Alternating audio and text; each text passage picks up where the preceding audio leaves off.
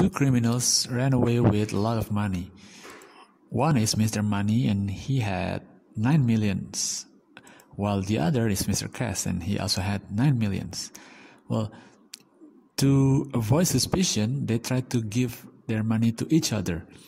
First, Mr. Money gives half of his money to Mr. Cash, and then Mr. Cash gives 1/3 of what he has now to Mr. Money, and then Mr. Money gives 1/4 of what he has now to Mr. Cash, and then Mr. Cash gives 1/5 of what he has now to Mr. Money, and then again and again and again, 100 times.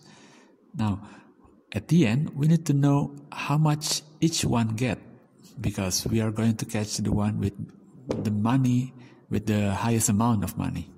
So which one is it? And how much do they have each?